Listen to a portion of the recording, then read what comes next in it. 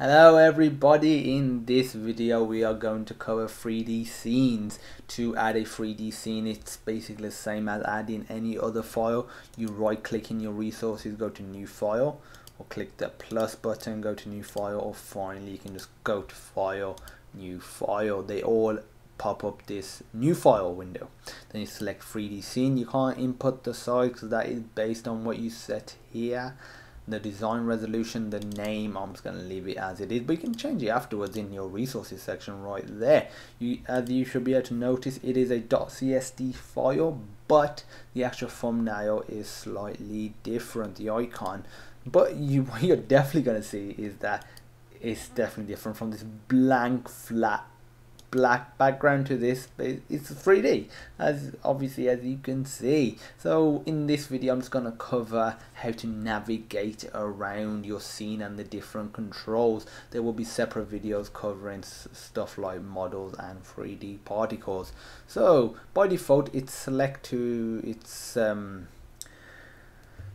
input is the move mode. So to move around you use the right mouse button to look. So I want to go towards that default camera, and to go towards it you just use the mouse wheel to zoom in and out. Unlike some 3D applications in that they zoom wherever you have your mouse or towards that point, this just basically zooms in on the middle part of this screen like so. So you can just look around like that. I want to go towards the mouse.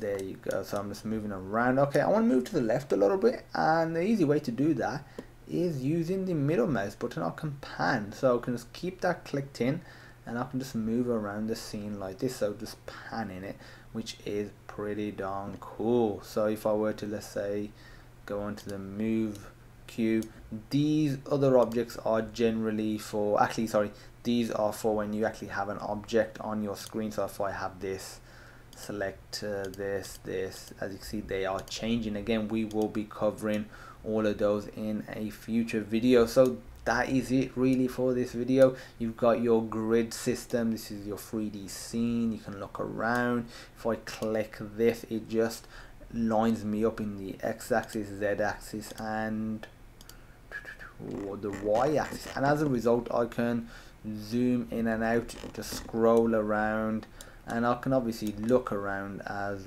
well like so. But again, if I want to go to the x-axis and pan around, I can like so, which is really cool. And if I were to click the bottom, it essentially does the same. There's the camera. So that's it for 3D scenes. There's not much more to it. If you use applications like Unity, UDK, Maya, 3ds Max, that sort of stuff, you'll feel right at home. If not, just experiment with it and you'll know what to do. Thank you for watching. If you have any questions, feel free to post them on sonarlearning.co.uk/question.php. And as usual, thank you for watching, and I hope you have a great day.